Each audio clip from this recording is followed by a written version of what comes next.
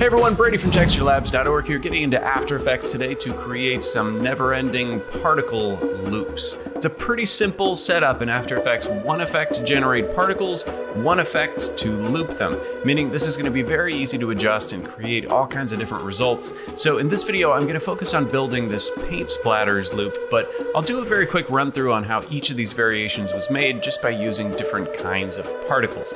Let's get into After Effects and get started.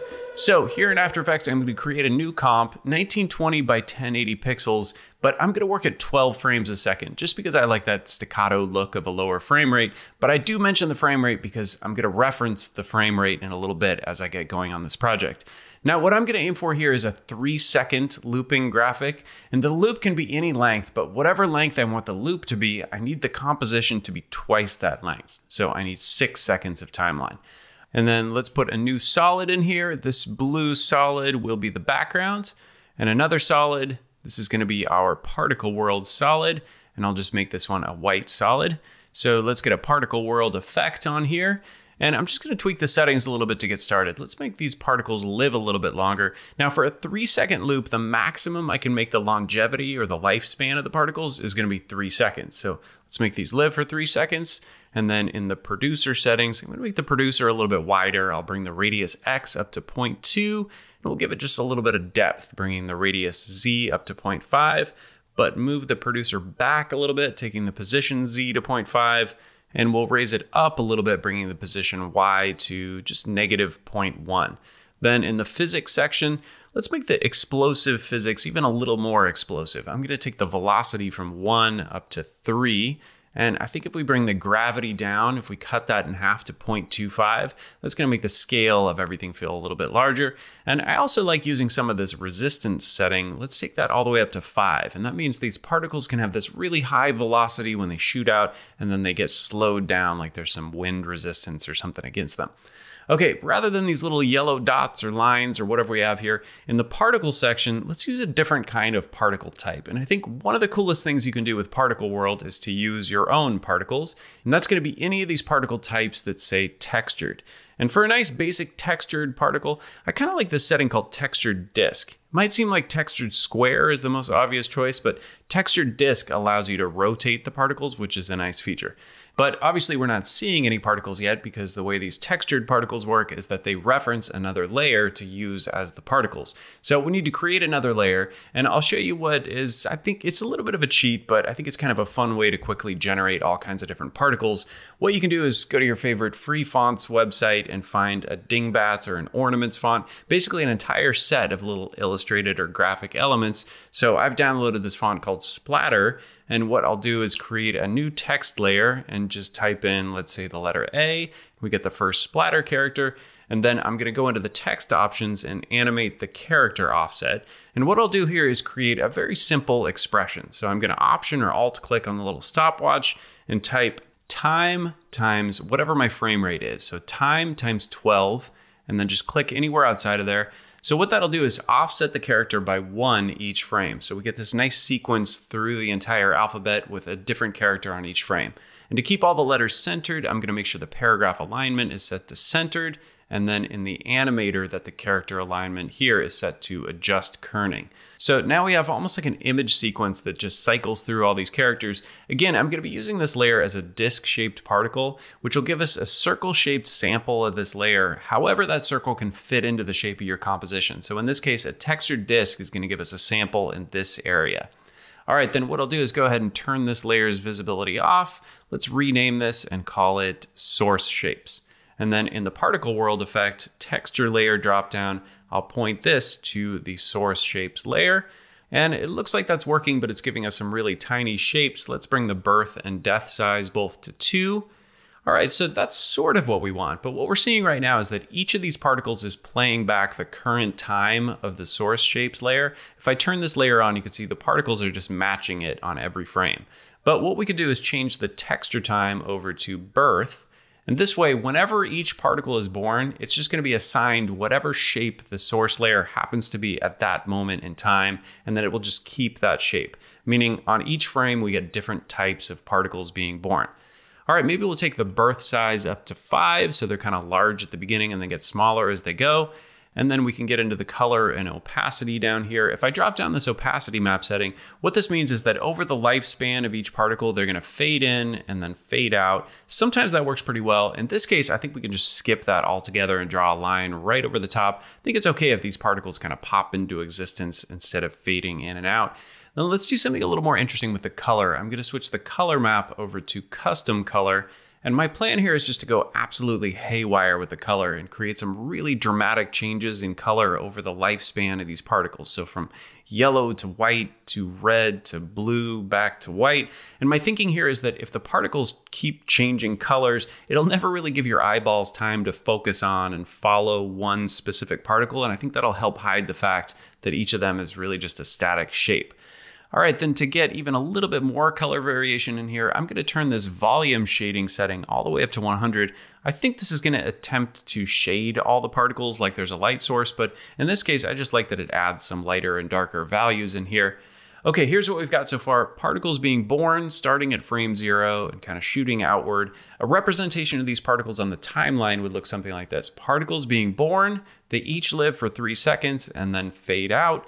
Now, if we want a 3-second loop, we can see that obviously the in point here does not match the out point at all. Even if I were to move the playback area over here to where we already have particles moving along, this is not going to create a seamless loop either. But we can actually turn this into a seamless loop pretty easily. Now, I do want my playback area to be the first 3 seconds of the timeline. And first of all, what I want to do is create a keyframe at the very beginning of the timeline on the birth rate. So we're going to start with a birth rate of 2, and I'm also going to right click and make this a hold keyframe. Then for a 3-second loop, I'm gonna go right to the 3-second mark and set another keyframe with a value of 0.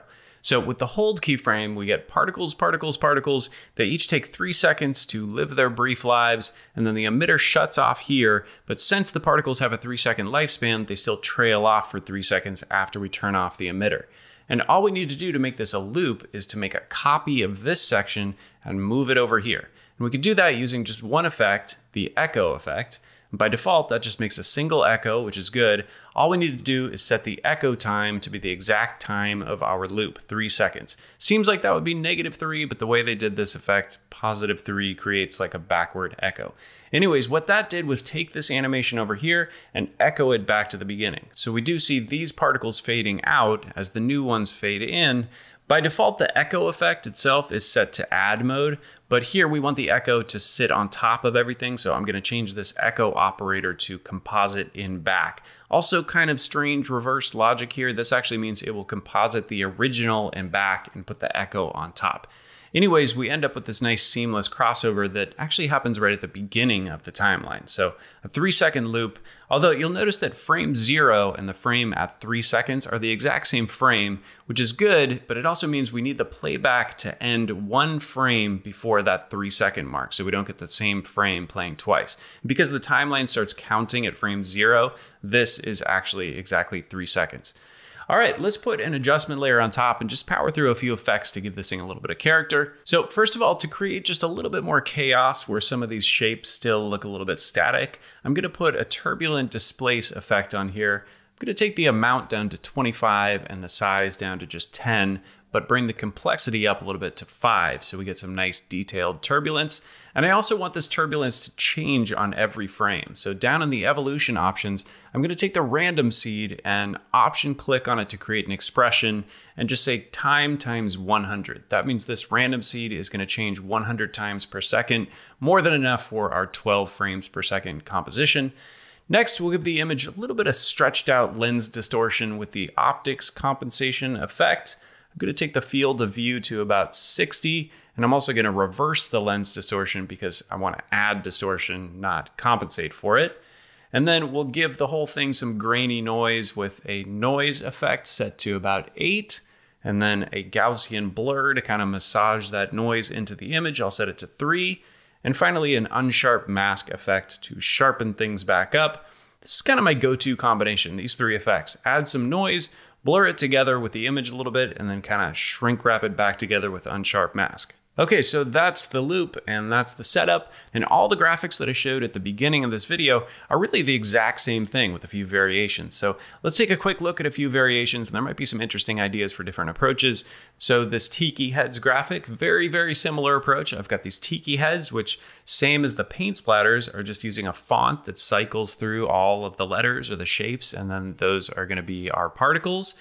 But the particle emitter here is much less chaotic and uses an emitter with this direction axis setting instead of explosive. And it creates particles that just drift toward us, which is done by using a direction axis emitter, then in the direction axis settings using an axis X set to 1, with 0 gravity and 0 resistance. This graphic also has a second particle world system to create the lightning bolts, which are not a font, they're just a single little shape layer with a simple lightning bolt animation. And here the texture time is set to from start, meaning each particle will play through the entire lightning bolt animation. A little bit of glow on top, and that's it. All right, this graphic uses 3 different instances of particle world, but all very simple. This one is also a font with these astrology symbols. This one is just using a star shape layer as the particle, but the shape layer changes colors so that we get some different colored stars depending on when they're born. And this particle world is not even a texture layer, it's just the little shaded sphere setting. I think it's actually the turbulent displace effect on top of everything in this animation that kind of helps glue it together and give everything a little bit of a hand-drawn look.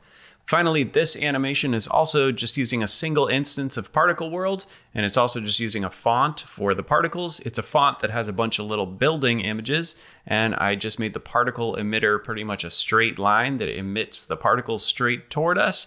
They go from white to black over their lifespan, and then I just put in a gradient to kind of sneak in and fill in the negative space on the ground. Added some gradients and colors and things on top, which I think helps hide the fact that it's just a font flying toward us. If you want to check out any of these projects or you want to use them as projections in your DJ set, you're more than welcome to. I'll post this project file up and you guys can download it. I'll also link to the fonts I used in this video. Hope you guys have enjoyed the video and maybe it gave you some ideas for things to experiment with in After Effects. More on the way from the Texturelabs channel. Thanks for watching and I will see you next time.